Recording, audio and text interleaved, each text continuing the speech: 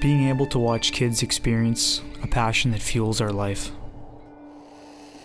Getting to witness them battle a fish from feet away. Seeing the excitement and mystery in their eyes during every head shake and drag peel. Watching them takes me back in time to the days when simply holding a fish was full of excitement and pride, yet surrounded by uncertainty and caution. Witnessing the absolute shock on their faces as the thrashing fish head appears out of the icy waters of Lake of the Woods. It's kind of amazing how it's near impossible for a 5-year-old to concentrate on anything until 2 pounds of northern pike are at the end of their rod, rendering them speechless, rushing with adrenaline, and put into a state of sheer focus. That hook set.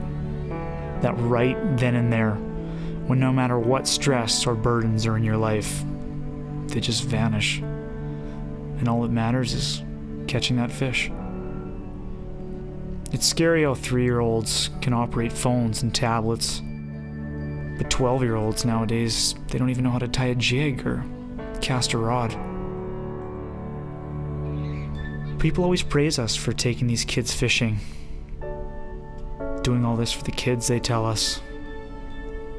Well, truth be told, sharing our knowledge and passion with the younger generations, it gives us a sense of longevity for the sport that we truly love. So a big part of it is doing it for the future of angling.